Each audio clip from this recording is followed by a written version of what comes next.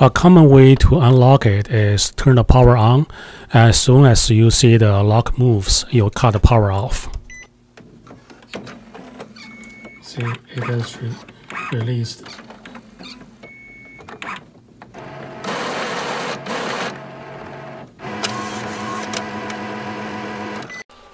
And this is how the printer powers off. This piece of plastic is easily to get damaged.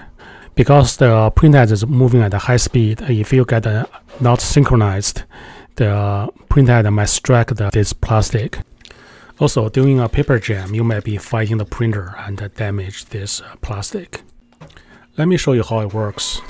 The lock is right here, and it is controlled by those two gears.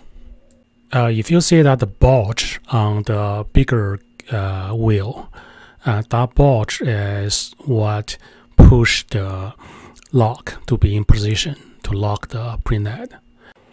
When you buy from BCH, you get a lock and you get a little spring. The spring connects those two hooks so I can put the lock back in unlock position.